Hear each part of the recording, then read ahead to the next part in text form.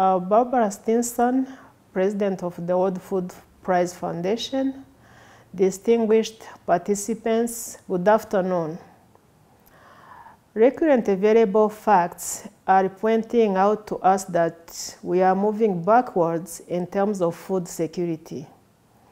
Even before COVID-19, the progress towards achieving zero hunger by 2030 had started narrowing. The number of people in food and nutrition security have been growing every year since 2015. The main cause have been conflict and climate change, and recently COVID-19, followed by current food prices. Food insecurity is increasing more rapidly in Africa. This is mostly caused by the fact that our food systems are not resilient enough to withstand the weather adversity and the growing peace deterioration. In addition, historically, our food production capacity has been somehow not catching up with the population growth.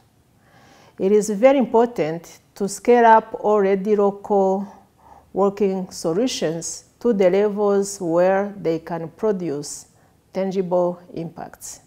Last year, in preparation of the Food System Summit, Rwanda, as well as many other countries in Africa, we went through a series of food system dialogues that helped us to identify what is working, what we are not doing well, and what needed to be changed for our food systems to be fit for our people, for our planet, and for the prosperity of our countries. Pathways for food system transformation have been identified, and we are reorganizing to implement them. What is obvious, it is critically important for Africa to prioritize sustainable and inclusive agricultural transformation, since it is a pillar on which food systems lean on. First, there is a huge need to increase agricultural productivity. Africa needs a massive food production for food, feed, and industrial growth. Without food, it is very difficult to achieve sustainable development and stability. New avenues of research and development, such as the recent breakthrough in RNA, gene editing, and green technologies, are providing new window for further progress. Second, post-harvest losses and food waste management technologies are more needed now than never before. We cannot afford to continue to lose food while it has been produced.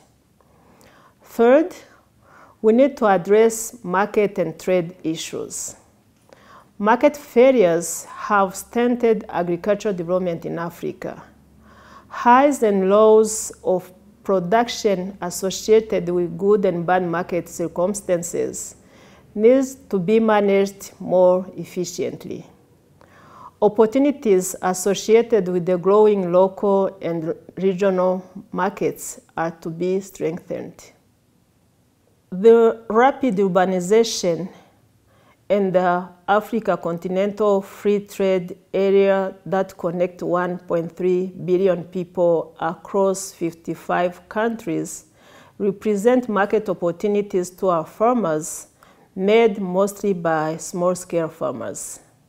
Fourth, inclusiveness is a must. Youth and women need to be equipped with the production resources, including land and finance, as well as the skill they need to play their very much needed role.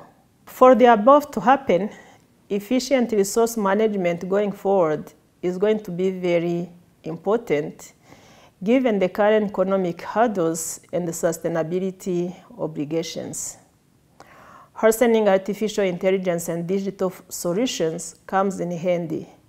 But again, equal access and adoption will determine how these tools will help us.